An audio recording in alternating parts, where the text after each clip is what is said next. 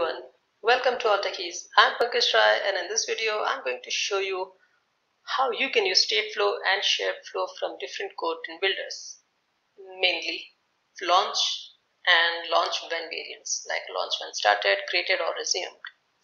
Well, in my previous video I've talked about what is StateFlow and SharedFlow and especially how you can get started with it. This video is mainly focused on what happens when you use it from different Kotlin builders. So for a recap, I have this main activity. Inside this I have StateFlow, SharedFlow, and here I'm starting this StateFlow network call, which is nothing but a dummy call which is running a while loop for infinite time, and after a delay of 1 second I'm just reading the current time in millis. Also this is for SharedFlow, which is starting a timer, and that timer is again which runs from 0 to 1000 with a delay of 1 second. Just emit the value. So here is the place where I'm collecting the values from StateFlow. This is the place where I'm just fetching the value. No real-time kind of subscriber, just fetch the value and leave it. And this is the place for the SharedFlow, where it is collecting the value from the SharedFlow. So let's start with the StateFlow first, and then we'll also jump to SharedFlow. So let me run this application, and let me also show the logcat. So here, as you could see, the values are getting updated on the UI.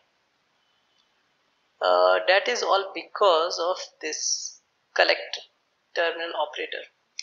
So what this collect does is that when you use collect and when the value of the StateFlow changes, it gets triggered and gives the value. So you can think this as a subscriber and the emitter is at some other place. So as soon as the emitter emits the result, the subscriber gets the value. Also, the second value which got stuck at 30, that's all because initially whatever value which mutable StateFlow was having, it's showing that value. So one thing with mutable StateFlow is that you have to provide the default value to it. And because before the value got changed, we have called this method.value, so it has printed that default value. Now when I tap on this, it will fetch the updated value and will update the UI. And here you could see that. So dot value is useful for all those places where you want to update the UI and then just leave it. So no subscriber attached to this. Now let's see what's going on in the logcat. So here you could see that we are collecting from the main activity. Now let me switch to another activity. So as I click on next, here in the logcat you could see the second activity begins. And the values are getting updated for the second activity. If you could see the code base for this, then that's again exactly the same thing. We have the subscribers, here it's getting started, and here we are again using collect or the value method. So that was about the launch when started. Now what happens when I call launch? So what I'm going to do here is that for this StateFlow, I'm going to switch from launch when started to launch. And here value, it doesn't require anything. So let's run this application once again. So here it is. The values are getting updated once again. It's behaving in a similar fashion. No changes. However, major change will come when I move from this activity to another activity. So in the previous example in the logcat which you might have seen, it was not the main activity, it was second activity just continuously coming. So here when I move to next activity, when launch is used, let's see what happens. So here you could see the major difference.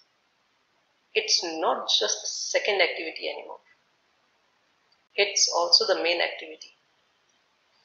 So the launcher, so the subscriber is active at both the places, in the main activity and in the second activity. So this is something which you should really avoid doing that, because as you have called launch in the previous activity and in the next activity, as you moved on, the subscriber is still active, so that's going to consume the CPU, and that's unnecessary wastage of battery. So what happens when I hit back button? So then you'll see second activity will no longer come here. It's all about the main activity then. So that was about the launch. Launch gets triggered even when you move to next activity, and launch when started can suspend itself when you move to the next activity or the fragments. So that was about the state flow. Now let's see what happens when we have shared flow. So here I have the shared flow, and let me rerun this application. Okay, so here is the shared flow, and for shared flow also, as you could see, it is giving me the value from the main activity, and I'm calling it from launch when started.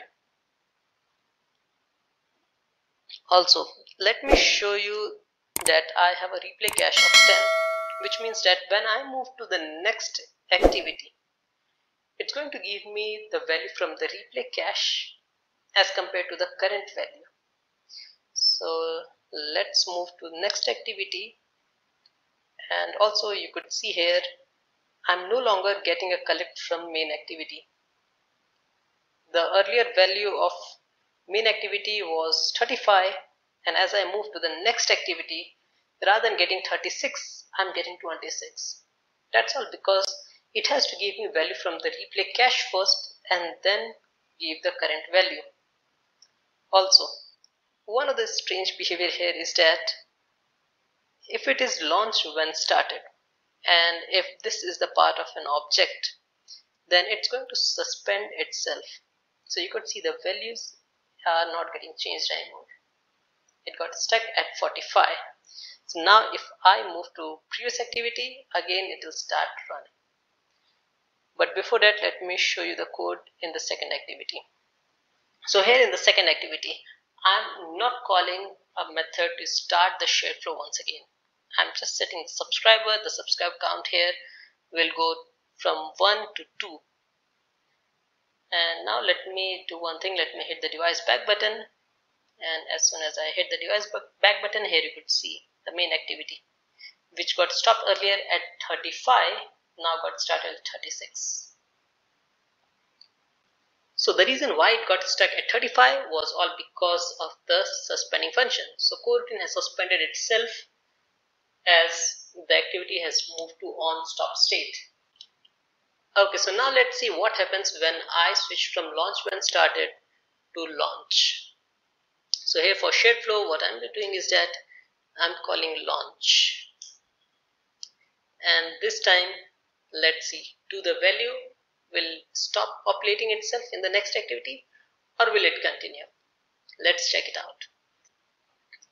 So one thing with launch is that even though you move to next screen, it will still run in the background. So let's check it out. So we have a shared flow. This time instead of launch when started, we have launch, and as you could see, the values are getting printed for main activity, and here you could see it's getting updated on the UI also. So one thing with launch is that it's going to run in the background. So let's check it out, that will it again stop, or will it continue giving the value in the next screen. So here you could see the values are getting populated on the screen, and we are getting the value in this main activity. Now let me move to next screen. So here in the logcat, you can see the values are getting emitted from both main activity and second activity. And here it was a current value minus 10. That's all because of the replay cache is 10, which means that give the current minus 10 value first and then go on for the current value. Also, when I hit back button, you could see the current value is 45. The ongoing value will be minus 10 and the current value will be plus 10. So that was all about the shared flow and state flow when you call from launch or launch when started. So one thing here is that It's not recommended to use launch, rather it is quite recommended to use launchWhenStarted because as per the documentation, it may lead to the app crash as it can run in the background. However, I haven't observed this behavior till now with the Kotlin version of 1.4.20 and the Kotlin version as 1.4.1.